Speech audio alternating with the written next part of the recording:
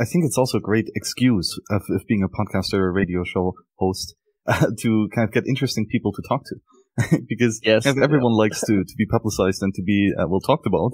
And for you as the host, it's a great way to actually talk to people and to ask questions without kind of having this weird feeling of interrogating someone because it's publicly announced. Mm-hmm.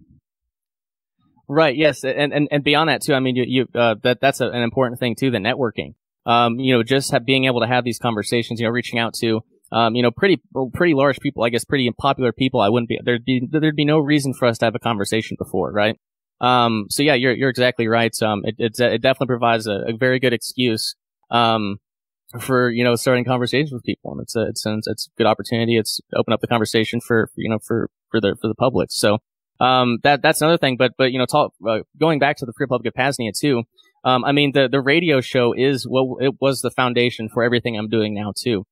So I found out about through LUA Radio, something called the Midwest Peace and Liberty Fest in Michigan.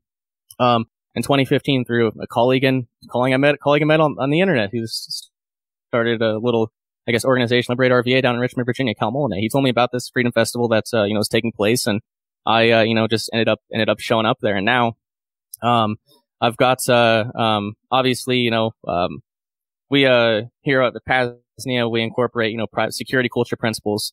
Only people who I know or who have been vetted can come out here. Well, my first layer of trust, essentially, the first people that came out here for Bonnie Fest 1, were essentially like, the 20 or 25 people I've been going to freedom festivals with, especially the Midwest Peace and Liberty Fest for the past 5 years or so. So, as far as I guess that's a pretty significant thing too, is the podcasting. Not only did it just provide, good, online networking skills, like, an editor for Agorist Nexus now. So I get paid Bitcoin to, edit articles over there. So that's pretty neat. That wouldn't have happened without the podcast and all that. So, I mean, yeah, obviously the online stuff is great, but it's manifesting into physical space and time. Like, we're actually building something here.